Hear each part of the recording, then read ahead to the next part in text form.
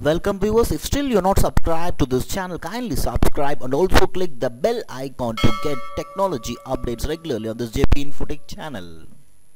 Hi, in this video we are going to see about a Python project which is entitled as lung cancer detection using CNN.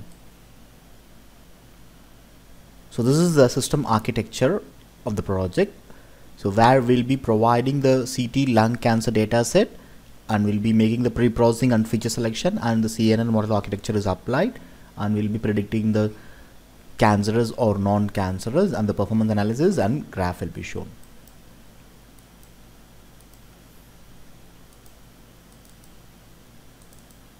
So inside the model you can see the train folder where you can see the cancerous and non-cancerous folder. So inside the cancerous you can see this is the data set that we have used to train up the system.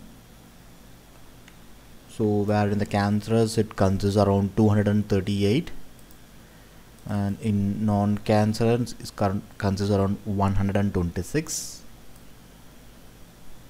So these are the data sets.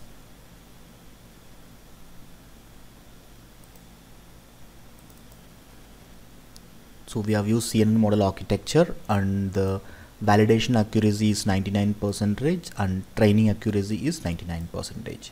Now let us see the execution of the project. So first copy the source code location, go to the command prompt, go to the source code location, type python app.py and click enter. So now you can copy this URL, go to your browser, paste it, and now you can see the home screen or welcome screen of the project.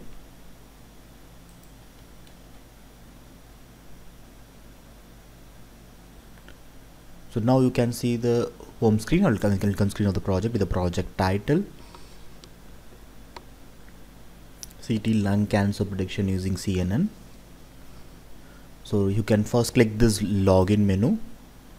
So this is the static login page because we have not used any database here. So just enter the default username and password as admin and then click login. And once the login is successful, it will be navigated to the preview part where you can upload the input image and you can preview it, and then you can find the prediction result of it. So first let me select this browse.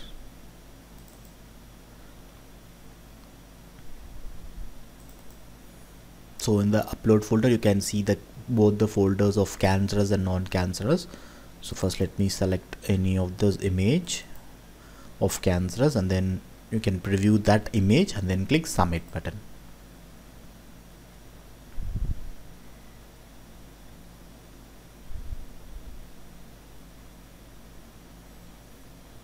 So now you can see the prediction result is cancerous. So now let me select the preview button again and then select some other image of non-cancerous part and then click submit.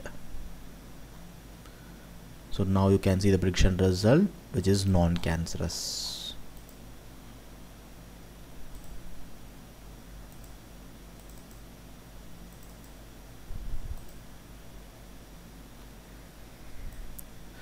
So I have shown you with the few images. You can also test with all other image cases also. And now let me go to the performance analysis part. So in the performance analysis part you can see the accuracy value, precision value, recall and F measure values here. And here you can see the confusion matrix of both this cancerous and non-cancerous part.